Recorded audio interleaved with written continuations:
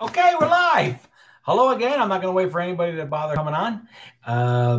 I am going right into it. I don't have a lot of time tonight. It's been kind of a crazy day. But one thing I was thinking is I was doing some rewrites earlier, and I picked up my script, and I was like, wow, what a feeling.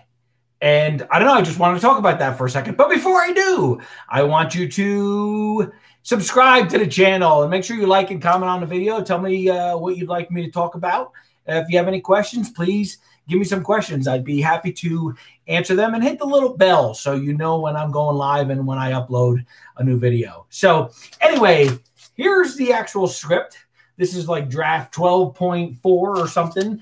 But there's nothing like having the entire draft of your screenplay in your hand, that when you go from fade up to fade out and the end, and you pick up your script, and it represents all that work and all that thought and all that energy. There's absolutely nothing like it, even though there's so much work after that. That is just the beginning. That is a fantastic accomplishment.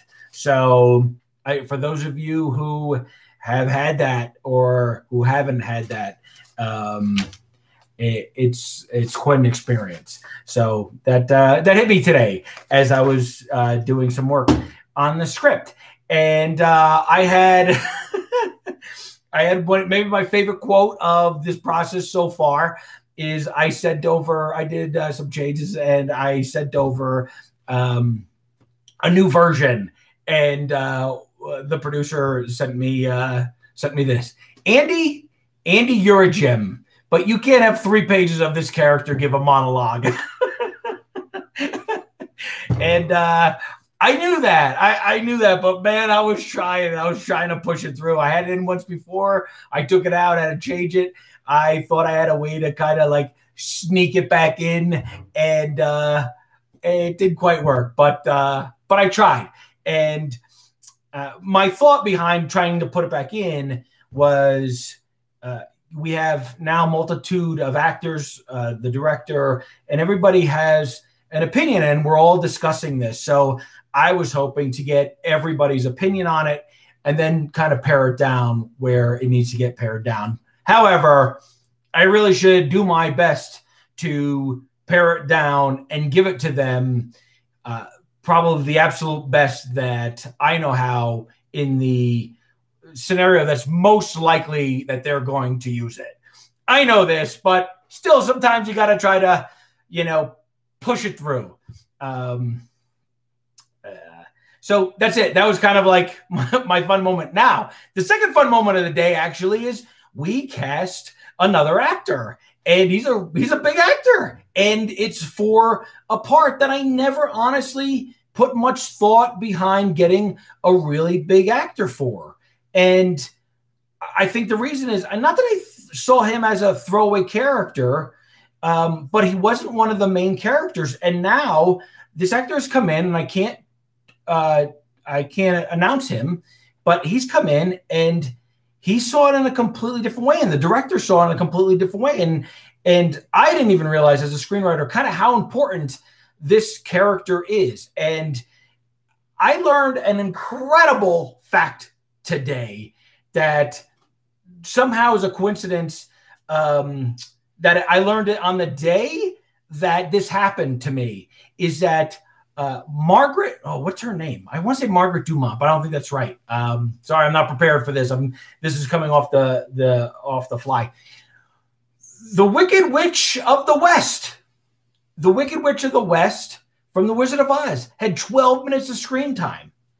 12 minutes out of that whole movie. And the mark that she made in those 12 minutes of screen time, it blows my mind. She seems like a main character. She has permeated pop culture since the year that movie came out. And the fact that her screen time is so small and she made such an impact. And then this happens where this character, who I thought was kind of a smaller character, but is got a really big, important part of telling the story in this movie. Sorry, I'm tired again. And what was great about the actors as he was talking, and it was mostly a conversation between him and the director, and I just happened to be part of the meeting and listen and throwing in my 2 cents when I can. But you know, he said something really interesting. He goes, "I just want the story." I wrote it down. "I just want the story to be great. It doesn't matter if my part is great if the story's not, and that's the only thing I'm concerned with, is that the overall story is great." And that my part serves it. And there was just no ego. There's so far I've found no ego on this set. And it's just someone who saw this as an important part, can bring a lot to it, and has really, just by his sheer presence, has made this part more important, which just also goes to show you how important casting is. Because, you know, when someone comes on the scene and you know them, they're going to bring, I think, a certain weight to your character. So I'm taking another look at this character based on the conversations we had today. And again, I think I said something like this the other day about making every character, every little piece, super important.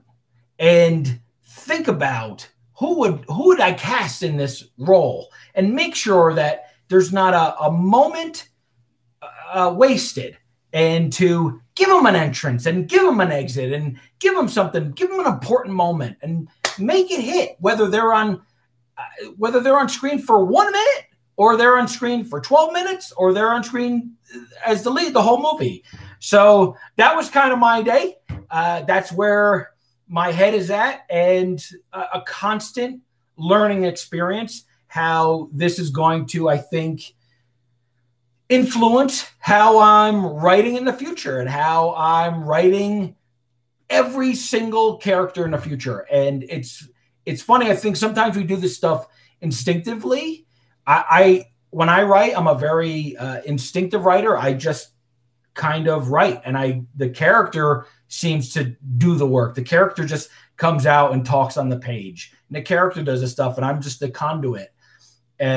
And sometimes I take that for granted, and I don't think enough. No, Daniel is here. Hello, I got someone. Daniel's here, and yeah, you're not late.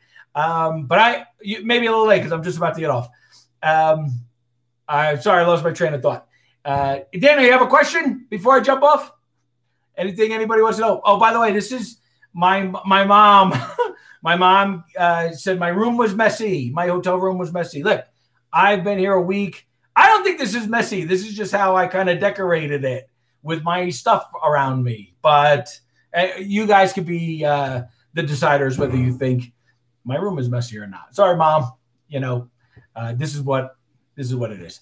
I guess that's it. I'm sure I can talk forever.